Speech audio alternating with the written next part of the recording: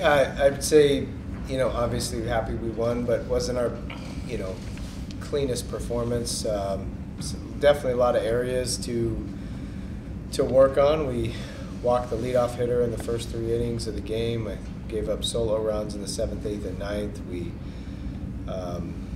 The metrics that we measure for moving runners from second to third with no outs and scoring runners from third base with less than 2 outs, we were not good in that category tonight. So, that being said, though, we still found a way to score 9 runs, and Tristan Smith still was able to go 5 innings and only gave up 1 hit, and might have had 4 walks and some 3-ball counts, but still went 5 innings and still put us in a position to win. And then obviously we got some big hits tonight to break the game open, and none bigger than Tristan Bissetta, who's making his first start of the season and hits 2 home runs and 3 RBIs, and he's just been working extremely hard. He's one of those guys everybody cheers for because his work ethic is off the charts, and he invested time into himself and his craft. He's a great teammate, and so you'd love to see a guy like that get rewarded. And we've been using a lot of right fielders since Cam has gone to DH at times, and so we've seen some guys that really have provided a spark, whether it's Bissetta or Purify or Jack Crichton or Nate Hall.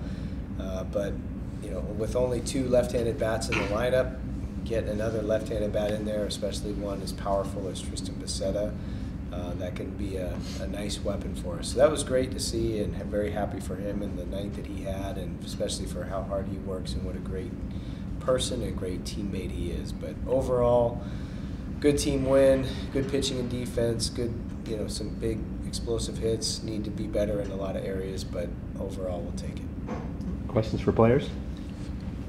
Tristan, talk about your first home run and what that felt like to get your first home run as a Tiger. Yeah, it was exciting, but the thing was that I had all my teammates behind me. They showed their belief in me, and I knew there was no doubt from the bunker and their support for me. So really, it felt great, but it felt even better to do it for the team. So. Tristan, what was working for you today? I know you probably had a few more walks than you have in your previous starts, but you seem to get the outs when you needed them. Just being able to compete after the walks and the leadoff walks. I got to be better than that, but just trusting my guys after the walks, and just commanding things after things went bad. So.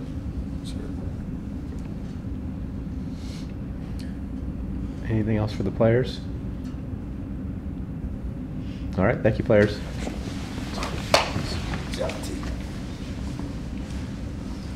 Question for Coach?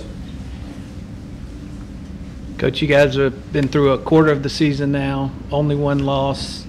How do you feel about your team after the first quarter? Quarter? We got a lot more than that. 13 games. Now you about a quarter season, right? Just kidding. Now you got a long way to go. We've shown. I think the biggest positive takeaway is that it's a resilient group that can play from a deficit. Brian Hennessy said this was of our 12 wins and 13 games, this was the 9th time that we've played from behind. So that is a good quality to have, because not everybody has that. But to be in that position so often, so frequent in this young season will pay dividends for us as we get into ACC play and come postseason time. But it's a fun group to be around. I think we even have a level better. I think tonight's defense was more indicative of the type of defense that we can play. We didn't make any errors. We made some nice plays. Chufo made some nice plays. Alden had a web gem catch in center. Pitchers made some nice bunt plays barehanded on wet grass. So it was good from that standpoint. And our offense is good. I mean, we didn't execute getting all the runs in. We left some meat on the bone for sure. But they still finding ways to score, and different guys are stepping up different nights, and that's good to see. But overall, through the first 13 games, I like the toughness, the grit, the resilience these guys show. Not scared, not afraid to play from behind. They don't panic when we get down, and it's just a fun group to be around. If you had to pick one area where you wanted to see some improvement, what would it be? Need to coach better. On the base paths tonight, a little bit sloppy at a couple of times. How do you clean that up moving forward? We got picked off? Yeah, and then moving from second to third. I like that play. We did get a pick off. We did get picked off. That was I think our first pick off of the year. Yeah, we don't want to make that mistake. But Nolan's play where he went to advance to third with one out, we tell our guys, especially the fast guys, that we're always going to take a chance with one out to get to third. So whether that's going first to third or taking a chance on going on an infield throw, and that's an aggressive play and a risk we're willing to take with one out. With no outs or two outs, we can still do it. We just have to be 100% sure we're going to be safe. We'll still steal third with 2 outs or no outs. We just have to be 100% safe. But with one out, you'll see us get super aggressive trying to get to third with one out, just because it creates a scoring opportunity. So I was fine with that one. Disappointed with the pickoff, but pickoffs happen. And we actually tell our guys we would rather them get picked off because their lead was too big versus get thrown out at second because their lead was too small.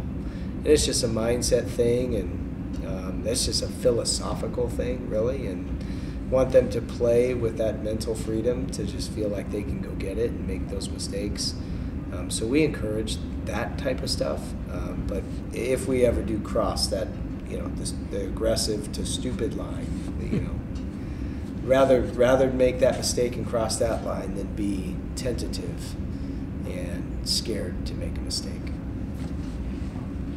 With guys like Bissetta and Crichton and Purify playing the way they have so far this season, how hard is it for you to find those guys opportunities? Really hard. I don't know how to do it. Don't know how to do it without taking other guys out. So it seems like, we can, between DH and right field, we can rotate some guys through. But Cooper Blauser's coming back here real soon. He just had a real mild oblique strain. He should be back any day now. Jacob Jarrell's going to be back next week.